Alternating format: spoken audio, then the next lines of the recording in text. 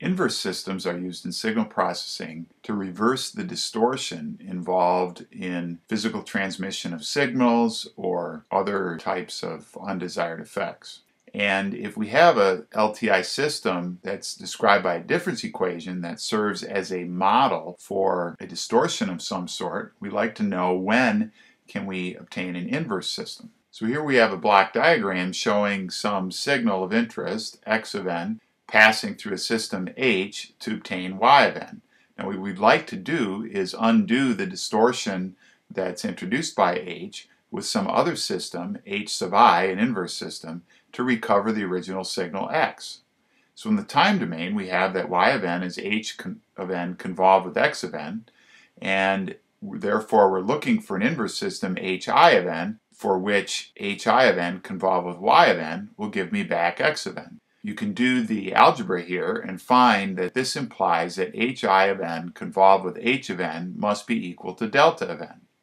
If we express this relationship in terms of system functions, implies that h of z times hi of z must be 1. In other words, hi of z must be the inverse of h of z.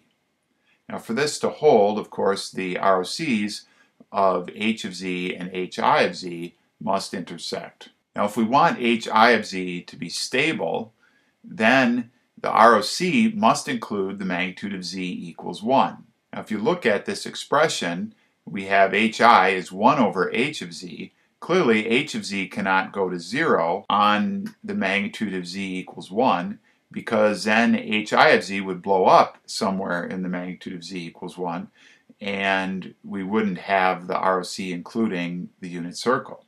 This implies that the magnitude of h of z evaluated at z equals e to the j omega, in other words the dtft, must be greater than 0. It can't equal 0 because then we would have a situation where our inverse system would be undefined.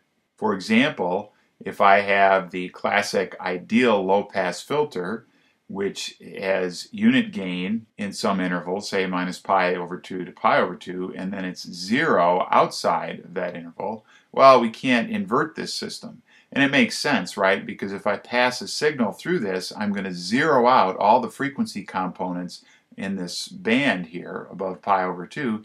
And once I've set those to 0, I have no way of recovering what the original number was, because 0 times any number is equal to 0.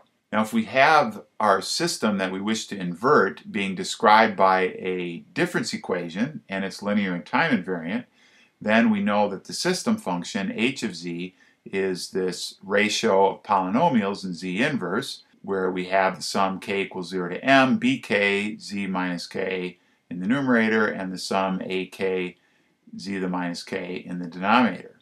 We can rewrite this in pole zero form to obtain it as a product of zeros, where the zeros are at ck, divided by a product of n poles, where the poles are at dk. So since we're not allowed to have the magnitude of h of z go to 0 on the unit circle, clearly we cannot have any zeros with unit magnitude, because h of e to the j omega would go to 0 at that point. Now the inverse system can be obtained by remembering that h of z times hi of z has to be equal to 1. So hi of z is a0 over b0, and in the numerator we have the product of the poles, whereas of the original system, whereas in the denominator we have the product of the zeros of the original system. The question arises again is that we don't know exactly what the region of convergence is here, other than that it must intersect with the region of convergence of h of z. But we do know that h of z is stable and causal when the magnitude of the poles are all inside the unit circle. Similarly, that implies that hi of z will be stable and causal when the magnitude of the ck's are inside the unit circle, because the ck's are the poles of hi of z. So for a stable and causal system h of z, to have a stable and causal inverse system hi of z, all the poles and zeros of h of z must be inside the unit circle. Let's look at an example, and we'll do a case of multipath communication where I have some signal that I'm transmitting, x of n, and I'm receiving it at another location y of n, and I assume that my transmission path is a direct path and then a slightly longer reflected path. We can model this in a simple way with some approximations by saying that we'll describe y of n as being equal to x of n plus alpha x of n minus 1. So we'll assume that the direct path has no delay and that the delay of the reflected path relative to the direct path is one sample, and furthermore that the strength of the reflected path is alpha relative to the direct path.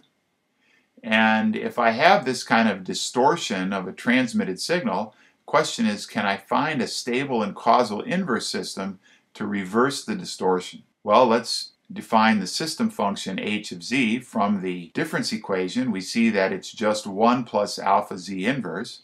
So here we have a pole at 0 and a 0 at z equals negative alpha, as I've sketched here.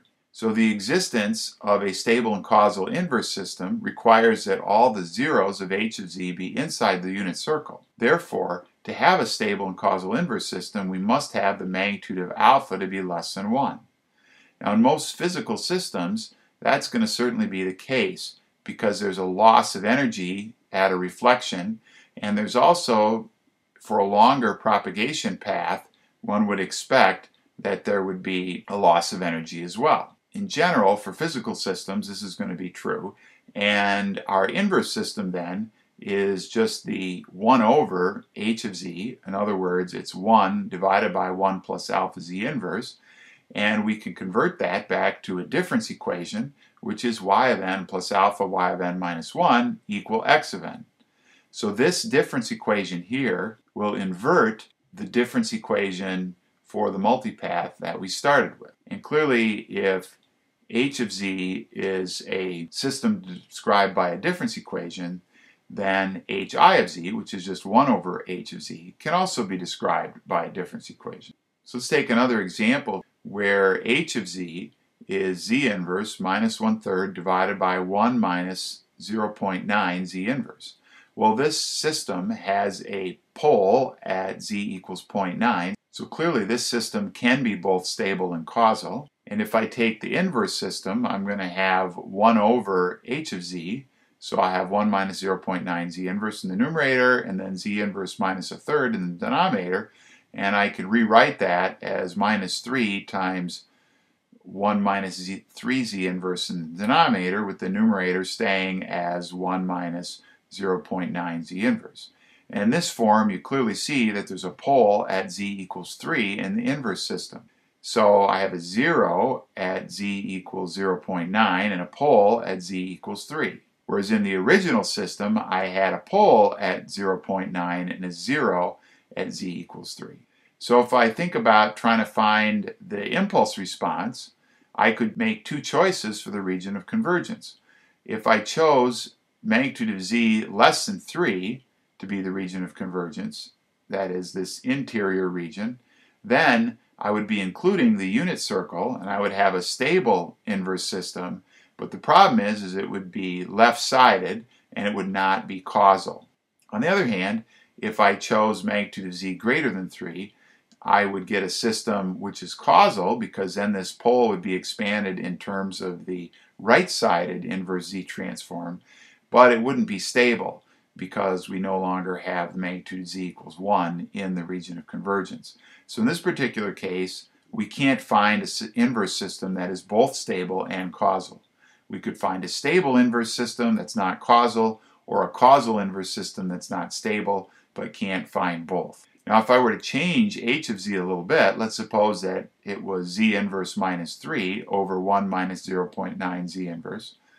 Well, then my inverse system, instead of having a pole at z equals 3, has a pole at z equals 1/3, and clearly now I could find an inverse system that is both stable and causal.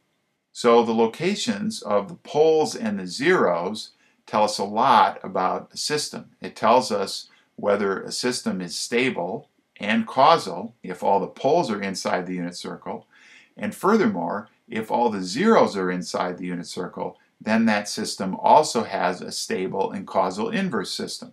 If the original system was described by a difference equation, so that we get a pole zero form, then the inverse system will also be described by a difference equation.